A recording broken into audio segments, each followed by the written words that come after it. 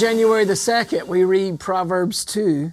My son, if you accept my words and store up my commands within you, turning your ear to wisdom and applying your heart to understanding, indeed, if you call out for insight and cry aloud for understanding, and if you look for it as for silver and search for it as for hidden treasure, then you will understand the fear of the Lord and find the knowledge of God.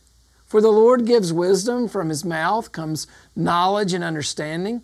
He holds success in store for the upright. He is a shield to those whose walk is blameless, for He guards the course of the just and protects the way of His faithful ones. Then you will understand what is right and just and fair, every good path. For wisdom will enter your heart, and knowledge will be pleasant to your soul. Discretion will protect you, and understanding will guard you. Wisdom will save you from the ways of wicked men, from men whose words are perverse, who have left the straight paths to walk in dark ways, who delight in wrongdoing and rejoice in the perverse of evil, whose paths are crooked and who are devious in their ways. Wisdom will save you also from the adulterous woman, from the wayward woman with her seductive words, who has left the partner of her youth and ignored the covenant she made before God. Surely her house leads down to death, and her paths to the spirit of the dead. None who go to her return or attain the paths of life. Thus you will walk in the ways of the good, and keep to the paths of the righteous. For the upright will live in the land, and the blameless will remain in it. But the wicked will be cut off from the land, and the unfaithful will be torn from it.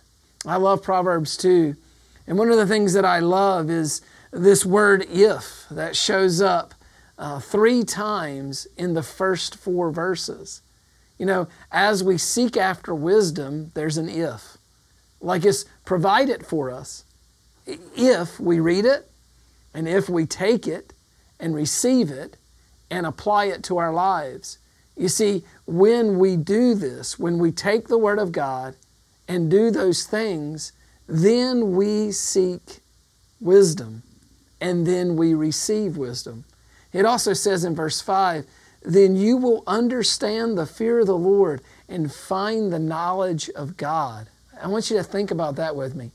Actually, in the Word of God, we find the knowledge of God, and when we discover and find the knowledge of God, we find wisdom.